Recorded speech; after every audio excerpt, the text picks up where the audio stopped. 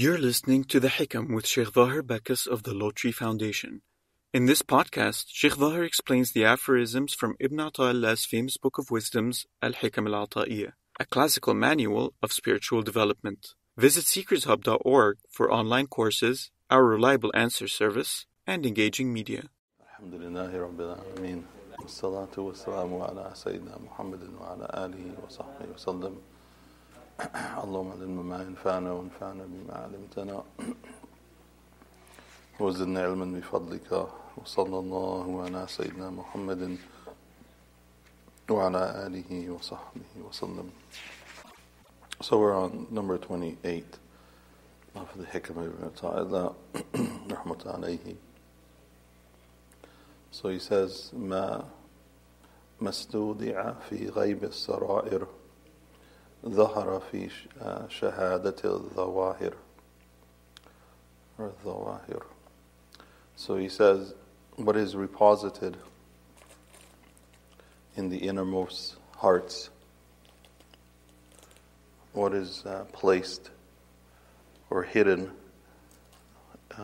in the innermost hearts appears in the testimony of the outward works.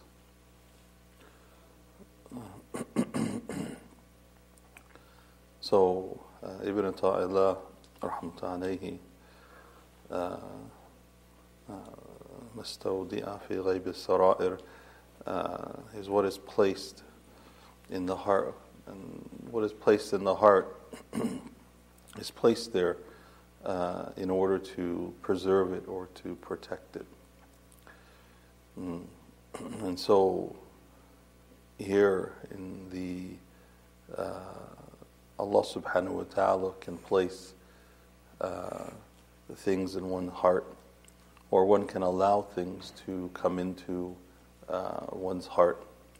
Sometimes Allah subhanahu wa ta'ala, what He places in the heart of the servant, He places He may place in the heart, He may place modesty or humbleness, or He may place fear in the heart of the servant. And so when that happens, when He places these types of traits in the heart, humility, honesty, truthfulness, these are all traits of the heart. When He places it in the heart, they become manifested on the limbs. Whatever is in someone's heart comes out. Whether you like it or you don't like it, it will always seep out. As some of the ulama say, whatever is in the heart will always seep out to the limbs. And it may even become apparent on the tongues, what is in the heart. So Allah subhanahu wa ta'ala, when He places these traits, especially these traits that are virtues, they're virtues and they're good in themselves, it comes out on the heart, and they may appear, it comes out on the limbs, and it may appear in various forms. It may appear in terms of works of goodness. It may appear in terms of adab, in terms of etiquette. It may appear in good character that the person possesses. And it may appear in silence over difficulties. So it appears in that. However, the heart can also be filled and can take on things that are evil, shadaran. It can take on evil or traits that are demeaning, or traits that are in contradiction to one's, that can contradict one's belief in Allah subhanahu wa ta'ala, or help to cause one to sin or lead one to sin. Things like shirk, the heart can be posited with thinking or depending on others, or placing others in front of Allah subhanahu wa ta'ala, or nifaq. The heart can be filled or have within it hypocrisy, showing one thing and believing something else, or showing one thing to some and something else to others. or kibr, or arrogance, pride, the heart could have pride, or it can have hasad, envy, wanting a blessing that wanting a blessing that has that others have to be taken away from them. Having a blessing that someone has to be taken away, these types of things. And so when they are manifested, these traits that are within the heart, when they are manifested on the limbs, it may come into the form of sinful things, and they may come in the form of dalala, of wrongfulness, or wrongdoing, or corruption. It may lead the limbs to do things that are very corruptive, that are very bad. And so what one has to do, as Ibn Ata'illah is what he's getting at, is that if one wants one's actions to be sound, one has to concentrate on the heart. If one wants one's actions to be sound, one's words to be sound, one has to concentrate on exactly what is in the heart. One has to concentrate on what fills the heart. And if one sees that off the limbs there is evil or there's sin, one has to go back to the heart to determine what exactly is in the heart. Allah subhanahu wa ta'ala and the Prophet ﷺ, he mentioned this in the hadith, that he says in the body is a piece of flesh. If it is sound, إِذَا صَلَحَ صَلَحَ الْجَسَدُ كُلُّهُ, if this piece of flesh is sound, meaning it's pure, it's sound, then the rest of the body is also sound. But however, if it is corrupted, إِذَا فَسَدَتْ فَسَدَ الْجَسَدُ كُلُّهُ, if it is corrupted and unsound, then the rest of the body becomes likewise also, meaning it corrupts the rest of the limbs. And he said, this piece of flesh is the heart. This is the piece of flesh is the heart. So we know that outwardness is a reflection of the inward. Outwardness is a reflection of the inward. Although people can fake what is outward, and this is and not display what is on the inward, this is nifaq. I mean, it's hypocrisy. They can fake it. Or you can fake, at the other end of the spectrum, you can fake being good in order to become good. You can. You can force yourself, even though it may not be a trait of the heart, you can force yourself to do good. You can force yourself to speak good. You can force yourself to have patience by telling yourself, until what happens? Until the pressures of the shaitan bows away or taken away, and then the heart builds on what you're forcing the limbs to do. The heart bows, the shaitan leaves, and the heart picks up what the limbs are doing, and you force yourself to act in because you know what is right. And so that is control.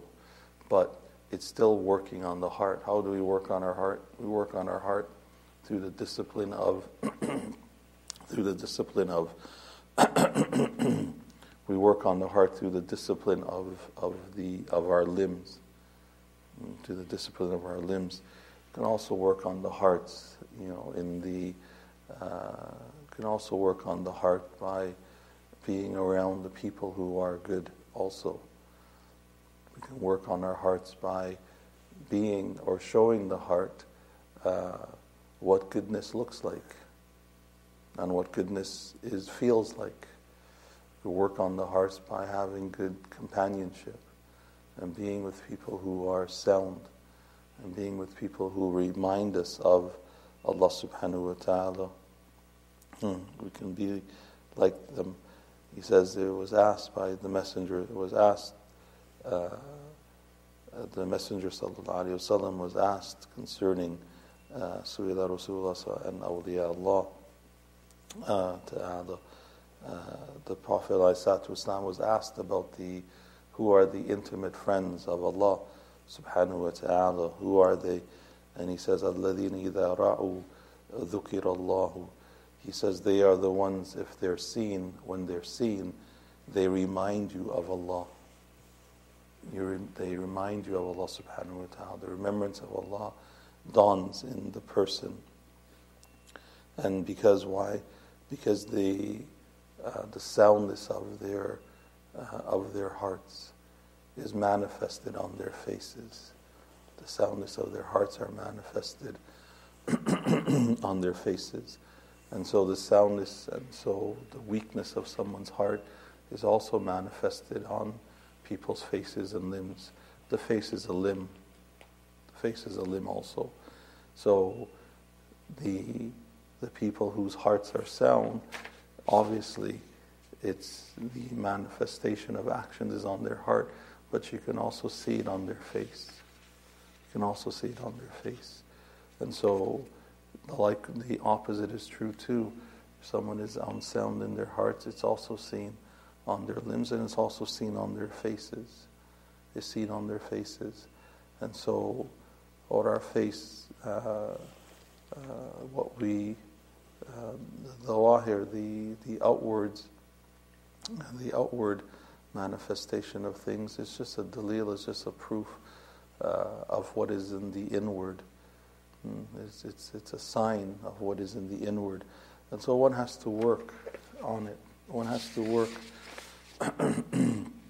on doing actions that protect the heart. Doing actions that protect the heart, and being around people that lead to the protection of the heart. Because if you're around if you are around people that commit sins on the outward or commit sins on the limbs, commit sins on the tongue, then over time they're going to wear on you, and you're going to start to do it also. Or the worst thing that can happen is that you consider to be a norm. You consider to be a norm. If you're around people who speak bad about others and have racism or intolerance, you also will become affected by it, and you will think that it's acceptable. You will believe that it's acceptable because you hear it. Whatever you hear constantly, or whatever you see consistently and constantly, it weakens the heart or it can strengthen it. It either weakens it, if it's evil, it weakens the heart. In what? In terms of the connection to Allah subhanahu wa ta'ala.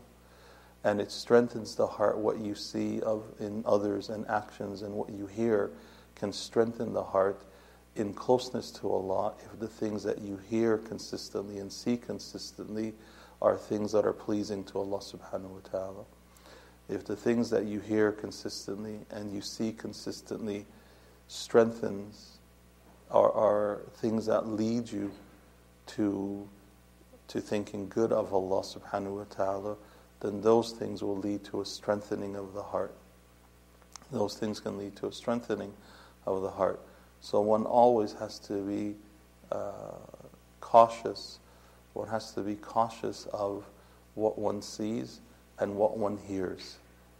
One has to be cautious of it because it will impact you. It will leave a definite impact, especially if it's consistent. If it is consistent, it will leave an impact. And this is they call it different names. It's peer pressure, they call it whatever. But this is talked about by our Messenger sallallahu alaihi wasallam in the hadith I quoted, and it's talked about in the Quran. It's talked about in the Quran, and it's talked about in the Quran by by many verses, but one verse in particular, in the good way. Allah subhanahu wa ta'ala says, "Ala bi dhikrillahi tatma'innul qulub." Is it not by the remembrance of Allah that bring the hearts to tranquility? meaning that it brings the heart to soundness, tranquility. The remembrance of Allah brings the heart to tranquility, to soundness. The remembrance of Allah subhanahu wa ta'ala, meaning remembering Allah subhanahu wa ta'ala in one's mind, in one's tongue, standing, sitting, lying down, as Allah subhanahu wa ta'ala says, on the tongue, in terms of actions, remembering Allah subhanahu wa ta'ala, in terms of the actions that you do, in terms of the actions that you see. That's all in the remembrance of, because you may see an action that reminds you of Allah subhanahu wa ta'ala, and that's the remembrance. And you may do an action that reminds you of Allah, and that's remembrance. And you may say something that reminds you, and it's a remembrance of Allah subhanahu wa ta'ala. And you may hear something that causes you to remember Allah subhanahu wa ta'ala. All of that is dhikr, is remembrance of Allah subhanahu wa ta'ala. If it happens consistently, it changes the person, because more tranquility of the heart and more pureness of the heart, and the heart becomes sound. The opposite then remains true. The opposite will remain true.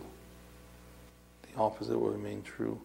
If you're around people who have anxiety, and they consistently have anxiety, the anxiety will pass to you, or the fear will pass to you. That happens, and that's the transfer of states between people to people. That's what happens. States are transferred between people to people. And so, soundness of the heart, we have to work on it ourselves, but we have to work on it not just in terms of what we do in our actions, but we also have to work on it about those that we, or the things that we allow our eyes to see, and we allow our ears to hear, and we allow ourselves to be around. So may Allah subhanahu wa ta'ala make our hearts sound, forgive us and have mercy upon us, forgive our elders and our parents, give them good health and long life. Those who are sick, may Allah subhanahu wa ta'ala heal them and cure them, and grant them shifa tam and wadawam. And those who have passed away, may Allah subhanahu wa ta'ala grant them His mercy and His maghfirah and His shade. And that day when there is no shade except His, may Allah subhanahu wa ta'ala help and guide and forgive and protect all those of our brothers and our sisters faced with difficulty. May Allah subhanahu wa ta'ala save us and save the ummah of the Messenger sallallahu alayhi wa sallam from the fitna of this world. May Allah subhanahu wa ta'ala help us and guide us and forgive us, have mercy upon us, make our homes amongst the homes of the believers, and make our last words our best words. Subhanakallah hamdik shadu wa la ilaha illa ant astaghfiruka wa atubu ilayk wa sallallahu ala sayyidina Muhammadin wa ala alihi wa sahbihi wa sallam. Thank you for listening to The Hikam with Shaykh Zahir Bacchus. Help Seekers Hub spread the light of guidance to millions around the world by supporting us through monthly donations by going to seekershub.org/donate. Your donations are tax deductible in the US and Canada.